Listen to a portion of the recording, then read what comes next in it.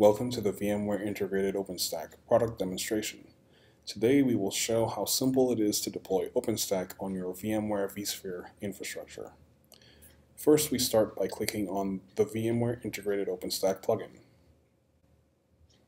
Next, we will click on Deploy OpenStack.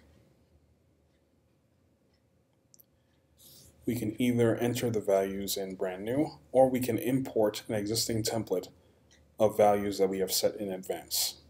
I will choose the second option.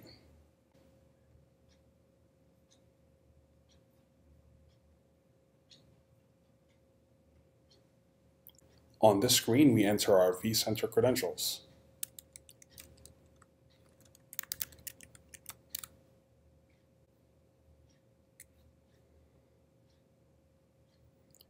On this screen, we select our management cluster that will run all of our control plane components for the OpenStack cloud. This would include the Nova API services, the database cluster, and any other services that are required for our OpenStack cloud to run properly. Next, we specify our management network setting, which is the IP range where all of the OpenStack management components will communicate with each other. And then the OpenStack API access network setting, which specifies the range of network addresses for our load balancers that users will access the cloud through.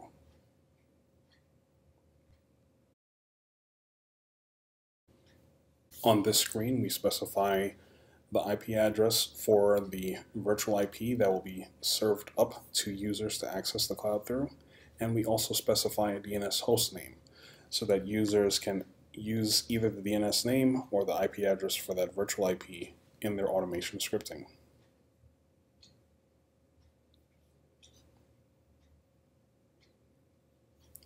On this screen, we select the first compute cluster that will be used by the OpenStack control plane to deploy workloads.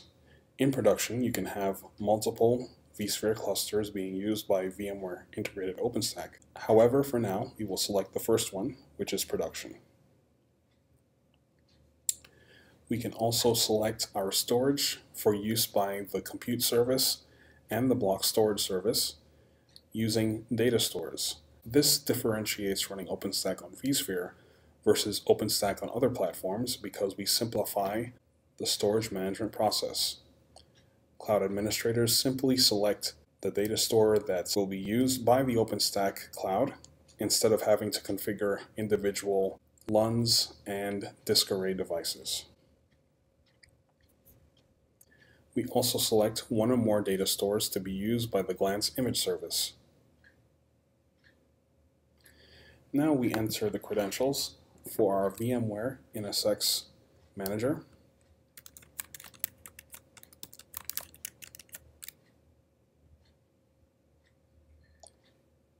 And enter relevant values such as the transport zone for all of our overlay tenant network communications, the cluster that will be used for the edge routers, as well as the distributed switch, the external network for assigning floating IPs, as well as the size of our routers that will be deployed.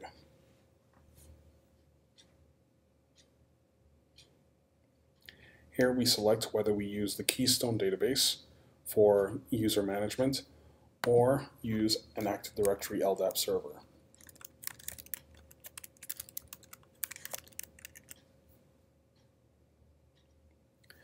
Finally, we configure the syslog server where all of the control plane syslog messages will be forwarded to. If you remember during the vApp deployment, if we configure the syslog server for the vApp, that information is automatically populated for the OpenStack control plane during the wizard. Finally, we can select to join the Customer Experience Improvement Program, where anonymized data is shared with VMware about the usage of the product so that we can bring even more improvements and features to future releases. So on this review screen, we can see that all of our selections have been entered, and we can review any of them to see if we have any issues with any of the resource allocations. If you notice at the proposed configuration screen, we can see that our control plane has been reduced compared to previous releases of VMware Integrated OpenStack. We still have the pair of load balancer VMs, but you'll see here that we no longer have distinct VMs for Memcached as well as RabbitMQ. Their functions are being served by the controller VM pair now. And for the rest of the setup, it remains the same. We have the 3 database VMs running in a Galera cluster configuration, and a compute driver that corresponds to the compute cluster that has been allocated to VMware Integrated OpenStack. Once we're happy with all the settings, we can go ahead and click Finish.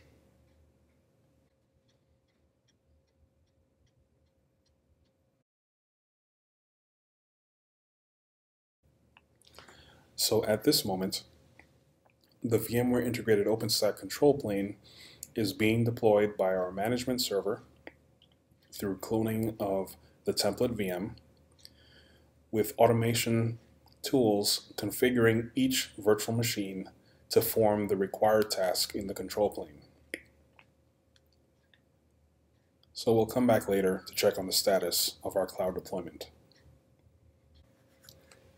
And we see the deployment is complete. We can go ahead and click on the deployment name, VIO, and we can see all of our control plane VMs up and running with the service ready state. This concludes the demonstration. Thank you.